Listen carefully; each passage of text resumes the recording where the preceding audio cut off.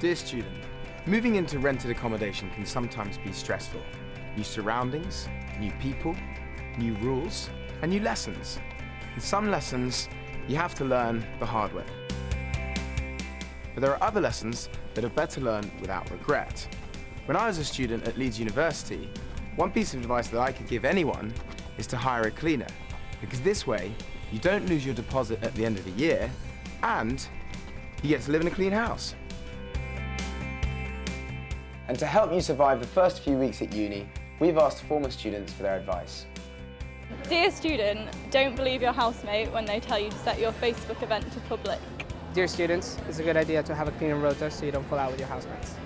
Dear student, my advice is lectures aren't just for impressing girls.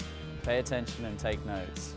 Dear student, don't take the last piece of bread. You won't make any friends and you definitely won't get around to replacing it.